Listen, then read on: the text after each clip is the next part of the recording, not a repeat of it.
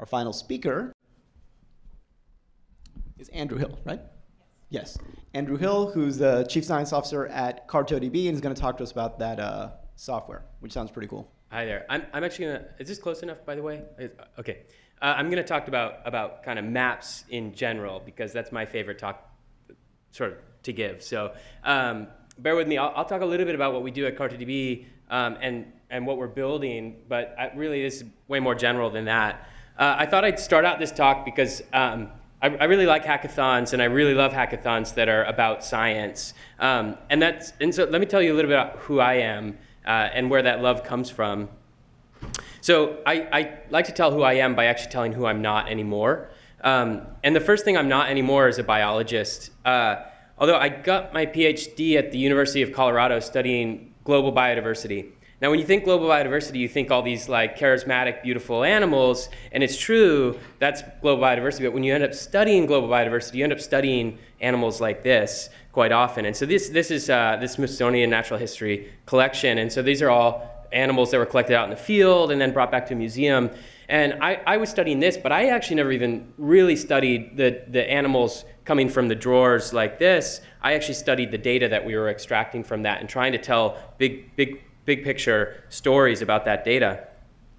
And along the way, I visited the second thing I'm not, which is I'm not a developer. And it's part of why I love hackathons. But it's because as a biologist, I learned how to program, and I learned how powerful that was. Like when I first learned how to do a for loop, and I was like, wow, I can go through an entire spreadsheet and do this thing, this magical thing that I want to do. It was very much this feeling that I think a lot of developers get when they first learn how to develop. And then through my combination of data and biological data and development, I ended up making a lot of maps.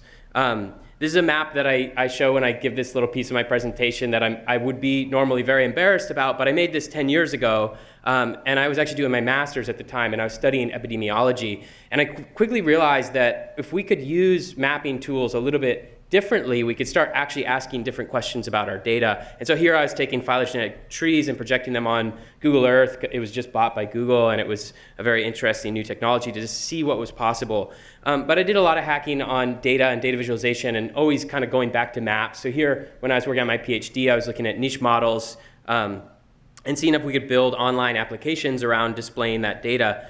I became friends with a company called Visuality, who actually does did a lot of projects in a couple different domains. One of them actually was citizen science. We worked on a project with the Kepler data. It was a project called Planet Hunters. It's still going.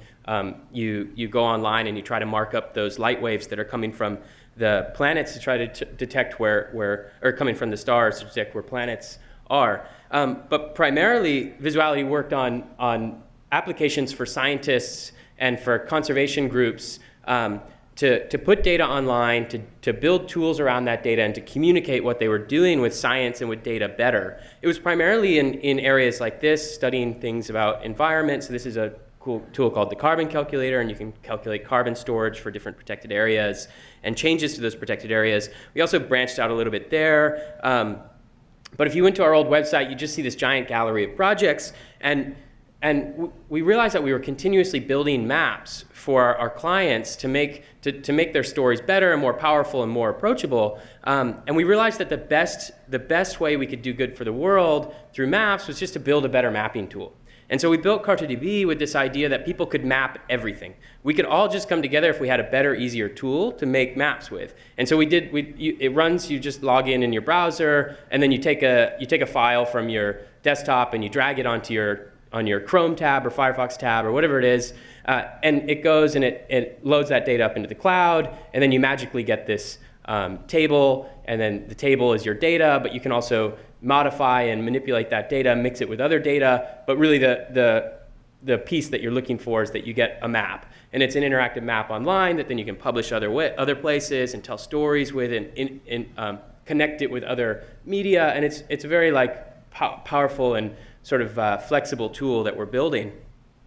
And so we started this almost 4 years ago, I guess it's about 3.5 years ago now, to let people map everything, and now everybody's mapping. It's really crazy the number of people that are signing up for this service, and they're making maps, and they're using geospatial technology to do really incredible things. And so now, looking back at my past and my starting with mapping my data from epidemiology and moving through biodiversity informatics and now working for a company that makes a mapping tool, I find myself oftentimes reflecting, like, why maps? Why through all these like stages of my development and in the world did we end up going to maps to do better data communication for science? Why did we use it for better data communication for humanitarian needs? Why do we use it to communicate anything? And so I started thinking about that a lot more, and I wanted to share with you some of the things that I think that are pretty interesting. When you're a scientist or when you're somebody that works with data quite a lot, oftentimes you'll sit there and you'll try to explain to somebody across the table from you what it is that you work on. And if you explain to them long enough the data that you work on or the problems that you try to solve with data, oftentimes you'll look deep down into their eyes and you'll see something kind of like this. Data ends up being very hard to communicate to people through words alone. But let me show you something, and this is one of my favorite slides to show to people in New York. Because the story that I want to tell you about this is in New York. So I live here in New York, and I'm always going to the subway to get someplace, right? And there's this weird thing when you're going to the subway that no matter what you're doing, when you're going to the subway, there's this anxiety you're going to miss the next train. And so you're always in kind of this like rush to get down to the platform so you don't miss that next train. And inevitably, when you're in a rush, the more of a rush you're in, the more likely you're going to run into somebody going slow down those steps down to the platform. And so that person that's walking slow in front of me, I really want to get around them. And I finally get around them, and I'd say 50% of the time that slow person is on their phone, and they're doing something, okay? And some percentage of that time, they're sending a text message. That's fine. I'll give them a pass. I don't really mind. But some other percentage of the time, you notice that they're actually on a map. And they're looking at a map that describes their place. And this is the map. This is the Google map that they're looking at.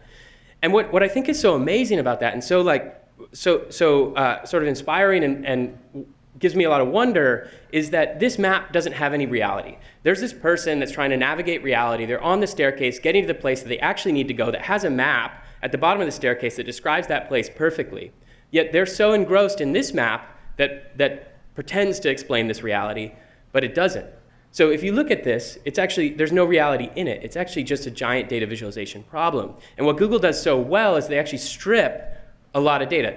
Google's power here is their editorial. They actually pull all the data that you don't need to see just to show you the pieces that let you get engrossed in it and navigate your space. And I was like, wow, that's amazing. How do they just show these images and get people lost in it, thinking that that's their real space? So I thought more about it, and I went to lunch one day at work, and I came back, and I started watching videos of this. Does anybody know what this is? Usually there's a couple parents in the audience and they raise their hands. Parents know this really quickly. So this is a character from this cartoon, Dora the Explorer. And in Dora the Explorer, there's this character, I never remember if it's Map or Mappy or, anyway, so this is the map. And in Dora the Explorer, the map, he dances around, he sings songs, and he explains the challenges that they're going to have throughout the day. And what I think is so interesting about this is when I started watching, I was like, wow, they're using a map to educate young people. That's really interesting. Why did they choose a map? And then I started watching it more, and I was like, wait a second. No, this is way more complex than that.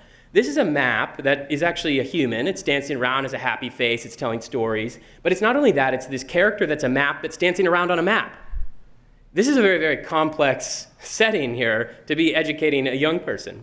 But they pull it off really well, and this map will give them all these clues about how this cartoon is going to unfold. And I started wondering, are they using this map to teach young people how to use maps, or are they using the map because the young people already know pretty well, or are able to abstract this map and understand that it describes some real space?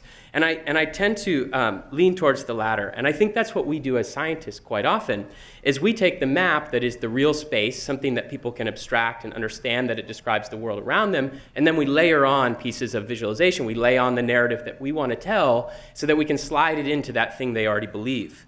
And that happens all the time. And so a journalist actually clued me into this. I thought it was really amazing. So I went to this conference with a bunch of journalists, and we were talking about data visualization in this breakout session that I was in. And she said, data visualization is very hard if you're a journalist, because unless you know your demographic, unless you know your readers so well, you can't just put a piece of data visualization in the news because you'll lose them. If you put a bar chart or a line graph or whatever it is, people don't necessarily want to approach that and dig into it and understand what you're trying to tell them. She said, except for a map. We put a map in the news every morning, and that's the weather. And I had like this mini mind explosion. And then I went home and I thought about it more, and I was like, wow, it's even more profound than that. They don't just look at this map. They're not just willing to look at this map in the news, but they actually change their behavior from it. Every day, people look at the weather map and they decide what they're going to wear, they decide how they're going to get to work, they decide what they're going to do over the weekend. So people are changing their behavior through data visualization. And again, this is a really big science problem. This is big data that they're putting into a map to contextualize and tell about your world. Let me tell you one more fun example. So there's an artist, and she went around Manhattan, and she had self-addressed envelopes, and she handed these envelopes out to random people, and she asked them to draw Manhattan and send them back to her. And so the envelopes came back, and she made it into a book, and you go to Amazon and buy that book and see all these people's different interpretations of Manhattan. And I love this map, and it uses a feature of maps that Google Maps and Dora the Explorer and most maps that you see use, and it's a feature called salient features. So if you look at this, there's no Manhattan here. But you know it's Manhattan through the salient features, things like Central Park and Broadway, and I can never tell if that's Canal or Houston, but I know roughly, and the shape of it is very familiar, the coastline. And so this combination of salient features, I know this artist is talking about Manhattan. So then this artist layers on some narratives, some things that this artist wants to tell me about the world. And the first one is something like, in the north, it's like, stayed here, it was pretty good. Okay, cool. So if I was coming to New York, I might not be that interested in going up there. And then in the middle there, it's stayed here and it was the best. Okay, wow, that's awesome. But then the artist loses all authority for me. So if you look in the lower left, the artist is like, also stayed in Brooklyn and that sucked. Well, for me, Brooklyn is a salient feature, and I know that Brooklyn doesn't suck, and I know that Brooklyn is actually to the right. Okay, so this artist didn't use that correctly enough for me to believe this authority of New York. Okay, so that's my little bit on maps and the power of maps. And maps are like so many other things in this world, and they're really powerful, but the power of it and the utility of it and the technology that we have behind it is accelerating. It's accelerating really fast. And sometimes we don't think about maps as this technology that we're actually building on and making better. So it's just like computing, it's just like space travel, it's just like all these other things. So this is one of the earliest known maps. It's a map of a village, and it was drawn on a wall in modern day Turkey. It's 8,000 years old. Okay, and you can look at it and you can tell that it's a map. And so we kind of lived with this like representation of our world in a map for quite a long time. And then map makers got these ideas, not in this date, but before then, got this idea of using projections to actually mathematically describe our world so you could connect one place to another on a representation and know the distance between the two. This map is, it was to show you about Gerard Mercator and this idea of being able to draw two places with a straight line and navigate the world and explore the world. Or even later than that, so like 150 years ago, Jon Snow in London, a lot of people look at this and they go, they misinterpret the story as like Jon Snow discovered that cholera was coming from this pump in Soho, London, and so he shut off the pump and he saved a lot of people. That's not actually what he did. He used the map in order to convince other people that cholera was in this one source of water. He already had the hypothesis that it was happening there. So what he did is he went around Soho and he counted up, he tallied up all the people that were dying in the different households from cholera, and he plotted them on a map, and then he showed somebody. He said, look, that water pump is right in the middle. We need to shut that off. And they did it, and that was sort of, this predated germ theory. This is when people believed in the miasma theory, that things were just bad air moving through the city and didn't really know how to fix things. Okay, so they accelerate faster, we go to space, we take pictures from space, and then we launch constellations of satellites that let us collect data about where we are down to well, at the time, down to like legally down to something like a football field, but then Reagan passed into a law and Clinton enacted in 2000, now you can like map to the distance of your kitchen sink where you are on Earth from all these satellites moving around space. So that's awesome. Computers come along, and quickly we build applications that run on computers so that we can map things better and keep track of this data. We invent the internet, and maps quickly go to the internet. And this idea of interactive maps, and big companies make these maps so that you can navigate the world with cars or whatever their desire is. I like to think of 2006, 2005, when the Google Maps API came out and people started using it to put their own data back on maps very quickly. And these weren't traditional map makers. These were people that just were interested in place. I like to think of that as the sort of Prometheus moment where we all grabbed the power of maps and we took it back for ourselves. And since then, there's been this amazing flourishing of technologies and companies that are making maps and creating data and helping us map the world. So projects like OpenStreetMap come along, and OpenStreetMap is this gigantic open data set of people that are just mapping where roads are, where buildings are, where lampposts are, where curb ramps are, where everything about the world you can imagine, they're trying to map it so that we know where it is, and it's in a data set that we can all use for free. Companies like Mapbox are trying to map the world and give you beautiful base maps of things in near real time. My own company, CartoDB, we're trying to build technology so you can use your own data and mix it with a lot of other data sources to map your own world. Planet Labs is trying to take images of the world every day. And frankly, Geo's just gone crazy. In New York, we have a meetup. I took this screenshot quite a while ago, but it's called Geo NYC. We have something like 1,500 members that every month are just waiting to get on the list so they can come and hear about other people's mapping projects. There's a subreddit called Map Porn. It has, I don't remember the number, like 250,000 or 500,000 people that are just waiting to upvote the latest map that they see that they think is interesting and beautiful. I made this map just because, and this is a map of every river in the United States with the direction of the river is colored, or every river is colored by the direction it flows. I use the same data set to then take a real-time feed of weather coming from NOAA and look at where it was raining to tell you exactly which rivers were being rained on.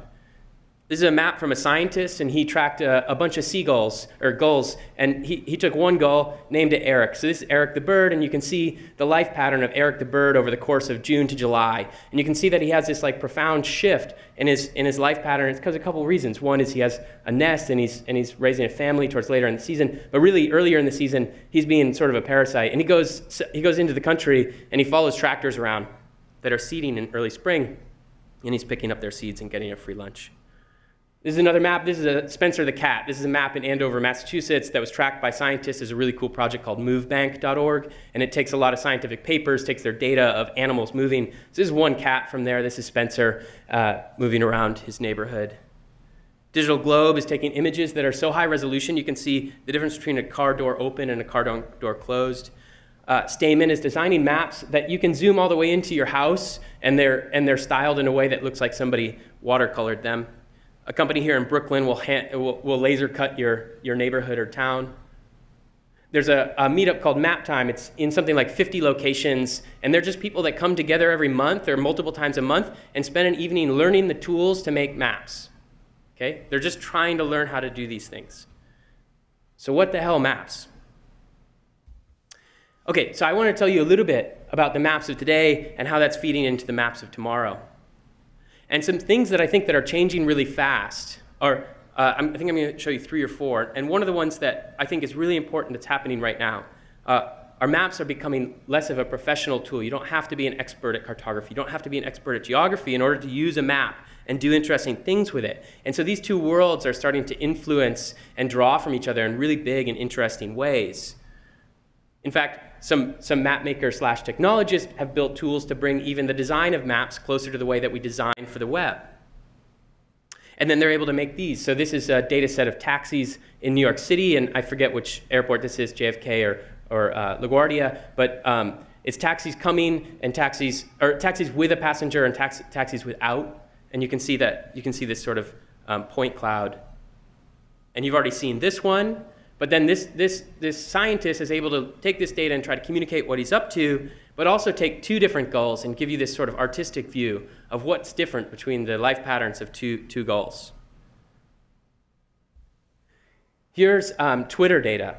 And so the map maker here pulled a bunch of data from Twitter, and this is Ebola. And you can see that a lot of people in the world are talking about Ebola. And actually, the timing of this is that Ebola hasn't erupted in the US, but you know where it happened first? And the US goes crazy talking about Ebola. Another scientist actually did some modeling. It was a group of scientists, and they did some modeling. They took the data from a buoy in San Francisco, and they modeled the tides in the San Francisco Bay the night of the Alcatraz escape. And they made some maps, and pretty much every online newspaper with an online site ended up putting this story and map online. So what they did is they modeled the night of the tides, and then they did some modeling of particles every hour of the night as those particles were dropped into the tide to see where these prisoners could have floated to. And then they dropped it into CartoDB. And so you can see different colors for each hour of the night. So it's somebody jumps that hour, somebody jumps that hour. And my favorite is this red blob, because you can imagine the prisoners just being like, oh, so like swept out at sea and so lost and so scared out in the Pacific. But then as the evening goes on, the tide shifts. And the way the tide shifts, if you've ever heard about the San Francisco Bay, it's a lot of water moving. And so watch these red particles come flying back in and going back under the Golden Gate Bridge and probably cheering on their way to Oakland or Berkeley or wherever they end up. Maps are moving beyond history. A lot of the maps that we make, actually most of the maps we make, use data that we've already collected, right? That's the way that it has to be. I have a friend, he makes maps for extreme athletes. And so this is a girl who tries to go everywhere under her own power. She cross continents, countries, whatever it is. Here she's trying to go around the world. And so this is a map of her attempt to go around the world, sometimes on foot, sometimes on bikes, sometimes on whatever. Here she's in a rowboat trying to go from Japan to Alaska. And he was showing me this map, and she's like stuck in this little, and I was like, wow, how long was she stuck there? And he said a week. And I was like, wow, okay. Here's some data that I collected. This is a heat map of my own life. I wrote a little app on my phone that writes it to CartoDB. And I can just look at it sometimes and see my life history. Here I live, I moved my house in Brooklyn, and my office is still in Manhattan. And then I moved my office over to Williamsburg. And you can see how my life kind of changed in those couple of days. Waze comes along, and it's mapping the road right in front of you as somebody collected that data, and it comes to your phone that there's a pothole or there's an accident or whatever it is. And like I mentioned, Planet Labs is trying to collect this data so fast. We work with a project that tries to map deforestation, and you know that deforestation happens all the time. And it's a very hard thing to think of a static map that describes our forest if that map isn't changing. So we help them build maps like this so that people can dig in to a zoomable interactive map, but replay the places of deforestation over time, over something like the last 6 or 8 years, but down to the last 16 days. And we're partnering with satellite providers like Digital Globe, who are able to take images like this. So this is Burning Man last summer. This is amazing. This is more Twitter data. This is one of my favorite maps from Twitter. And these are people mentioning the word sunrise on Twitter, and you can see the actual sunrise moving across the globe. Watch this. This giant real-time biosensor. Okay, another thing that's changing is that the maps that we see never have to be the same. We still think of maps that unfold and you look at them from the back seat of your car. That's not true. And I showed you this weatherman before, but you know it's not true for the weather anymore. We don't get the weather like that anymore. We get the weather hyper-personalized just for you. And maps can be just the same. So we have all these technologies for us to redesign and manipulate the data that ends up in your map. And so the place that you look at never has to be the same as the place I look at. And we see that already. Google does it for countries. So depending on which country you're in, you're going to see borders differently. And depending on your user preferences and your background, you may see things on your base map differently as you're navigating the city. And so what you see never has to be the same as what I see. And if you're a map creator, if you're an application creator, you can think of the map as the same sort of canvas to tell the different story for the different viewer. So the last thing I want to just show you and hint to you is this idea of the disappearing act. We know that maps and geo have now become pervasive in the technologies we use. And so a lot of times you're using the technology behind a map without a map. So things like Tile, which let you reconnect with things that you've disconnected from. Or Beacon, which maps your movements and sends you advertisements or whatever it is, depending on the room that you're moving through in the aisle that you're in a store. Geoloki, which can give you geofencing information about, like, if you go to the store, you can remember to pick up the milk. Or Tinder. I like to leave my talks on this slide because you don't get to talk to many scientists and leave a talk on a Tinder slide. But Tinder is a giant map of singles in your neighborhood or your town. And as you move, that app remaps it for you without you knowing. So finally, if you're interested in these things, check out CartoDB. We do some really cool stuff. It's free to use, so go sign up, or just check out our blog and read some of the projects that our users or we're working on, and ask me any questions. I'd love to talk to you more about maps. So thanks.